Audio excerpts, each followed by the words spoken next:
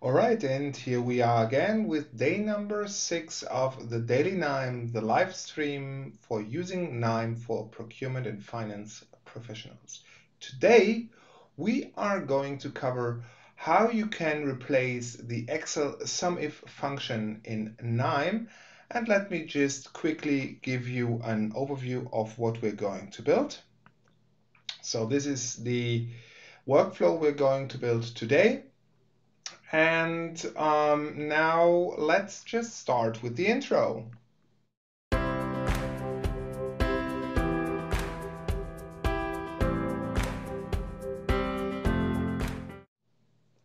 All right, so here we are again. Sometimes in Knime you cannot replace a function exactly like in Excel with just a simple formula, as we said before. And if you have a look at the workflow, sometimes this just happens using several nodes. So what we have here is basically our trusted Excel reader node. Then we have a rule engine to classify, and then to classify our purchase orders, which is the task that we're going to do today. And then we are going to filter on exactly the strategic demands. So let me just quickly give an overview here. Strategic from our point of view would be everything with a purchase order value over 100,000. I think these kind of thresholds are very common in procurement. So let's build this together.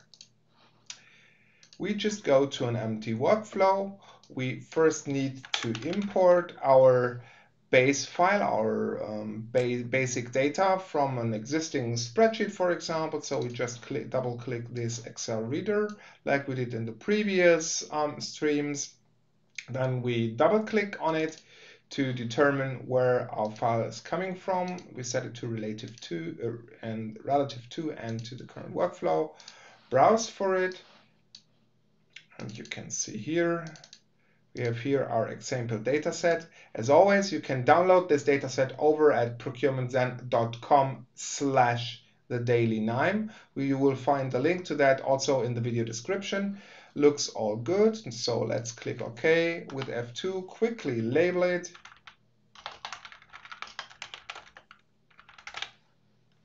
Done. And now let's execute it.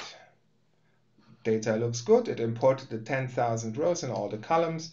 So the very next thing we are going to do is we're going to use a rule engine, because before we can focus and filter on our strategic demands, we need to tell Knime what makes a purchase order in our example strategic. And as said before, that would be a threshold, the value threshold in our example, it is $100,000 or euros or whatever currency you're using. So we double click it to add it to the workflow, F2 to label it, define demand class. We are going to write our rules here. So if the PO value is, let's say, less than or equal to 99,999. I'm sorry, I'm a little bit confused.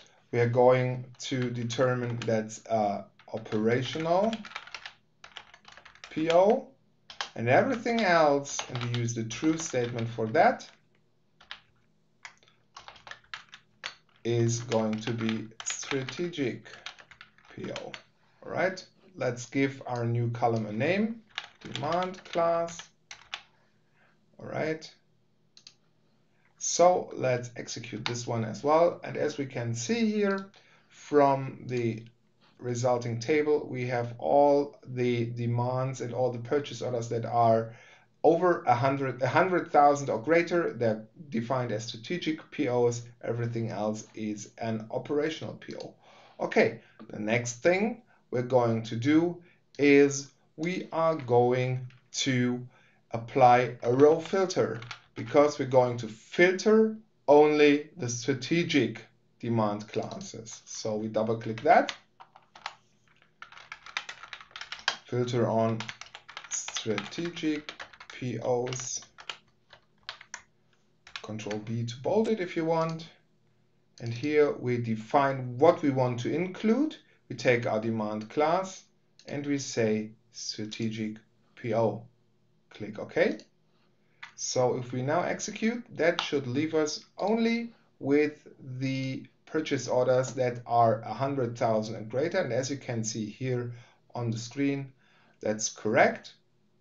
So finally, we may want to see the overall volume. That's why we want to do maybe something like a group by, meaning the Knime equivalent to a pivot table. Double click. All right. Sum and count of strategic. I'm sorry, seems like I can't write today. POs, all right. And now we just need to configure what needs to be grouped. So we want to group on the demand class. So we double click this to take it over into the include box. And then we determine what kind of aggregation we want to do. So we choose the PO value, click on the add button. And instead of mean, which means average, we are going to do a sum.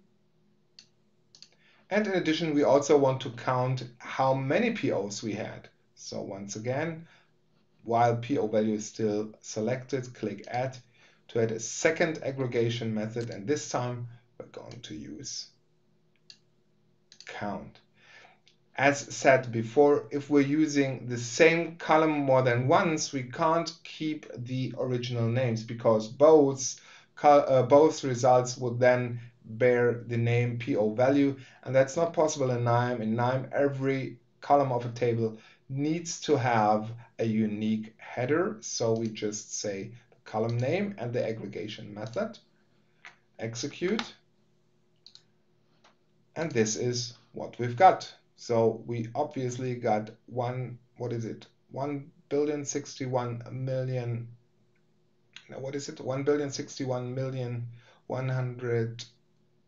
No, what is it? 10? Oh, I'm sorry. Huh? So sorry, obviously I'm a little bit confused. We have 6,000 POs roughly and round about $1 billion or whatever currency we have. And that basically is it already. We used more than one node in this example, but that clearly shows how easy you can do it. Once again, the big advantage here in Knime is that you only have to do it once, and then you can automate it for the next time you have this task. Of course, you could also do different things than group by. You could write this to an Excel file, back to an Excel file. You could also focus on operational POs by changing the pattern here and all these kind of things. So that's basically it. So hope you liked it. See you tomorrow in the very next episode of the Daily Knime. Make sure to, if you want to work with these files, to download them from procurementzen.com/thedailyKnime. The link is in the description down below. See you tomorrow. Bye-bye.